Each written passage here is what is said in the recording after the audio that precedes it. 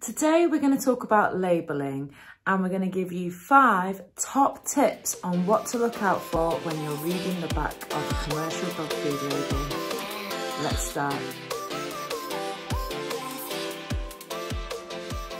Hello and welcome to the Fleetful channel, where we empower you to take control of your dog's health. For those of you who have actually seen or used any of the Fleetful products, you know that we are proud of our transparent labelling. And we are proud to be a nutrition brand. But do you know what? Some companies aren't as proud and they like to hide some things. So why is it important to know what is in your dog food? Well, imagine going somewhere and just eating something which you didn't know what it was. You didn't know what was in it. You didn't know where it came from, who prepared it, or what animal or what vegetable it was. And you just kind of ate it. Day after day after day. You wouldn't, would you? You'd want to know that the bulk of your meals are actually, give you the nutrition that you need to survive and be healthy as a human. Well, this is exactly the same with dogs. Taking control of your dog's diet could mean a long and happy life with less vet visits. I certainly feel healthier when I eat healthy food. It's time that we take control of our dog's health and know that they are eating healthy food too. UK pet food companies must comply with FEDIAF guidelines to make sure that they are providing a balanced, nutritious meal for dogs. This doesn't necessarily mean, though, that the nutrients that the dogs are getting are coming from really nice sources. It could be from quite disgusting sources. So we're going to talk about what the different things on labels mean in this video. So, which parts of a label are important to look out for when you're looking at the ingredients? Just the ingredients bit, right? Well, unfortunately not. They always have an additive section too, where companies can also sneak in little nasties like preservatives, colorants, or anything like that. Now, just because of the word additive, it sounds a bit nasty, doesn't it? Not all additives are bad. So it's really important that you look really, really closely and know what you're looking for as well. The most important thing to look out for, especially in the ingredients list now, is anything which doesn't sound specific. So anything with the word derivative, animal derivatives, vegetable derivatives, byproducts, or when it's unknown plant material, anything like that is a big warning sign, because you don't actually know what that is.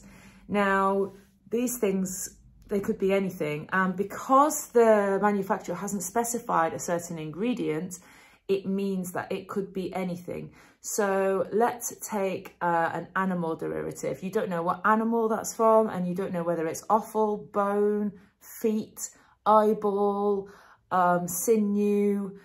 You also don't know how kind of fresh and actually consumable that is. I mean, the meat could be decomposing, it could be cancerous. It's basically a waste byproduct.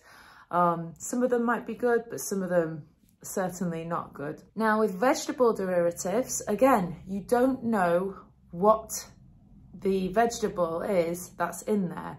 So if your dog's got a sensitive tummy or has sensitivities to something, and you're actually really keen to regulate what your dog eats, you're not going to know. Just because you've got one brand and you're using one brand, if there's a derivative of vegetables, then, your dog might have a sensitivity to one vegetable. And because they can group them all into this, word derivative, they can keep changing. They can keep changing what vegetables they put in it. Also, to be able to get derivatives of vegetables, there's chemical processes used. So it's usually not very nice when you see vegetable derivatives. Other ingredients to look out for: sugar. And sugar in all of its different forms. So fructose, glucose, anything like that. Just watch out at the back of your packets just for anything to do with sugar. Now, there's no need to add sugar. Dogs shouldn't be eating sugar. Pet food manufacturers, specifically as well, a lot of the prescription diets, they add sugar to make the food much more palatable. So obviously dogs are going to love it, right? And they're going to keep going back for it. I'm bad. I'm really bad just the same. Say if I've treated myself to something sugary, I just keep going back. Later on, I feel all groggy like this. My body feels awful and just craves fresh food afterwards. Also, fussy dogs will go off proper food if you feed them food with sugars. So really, this is a big one. Don't feed any sugars.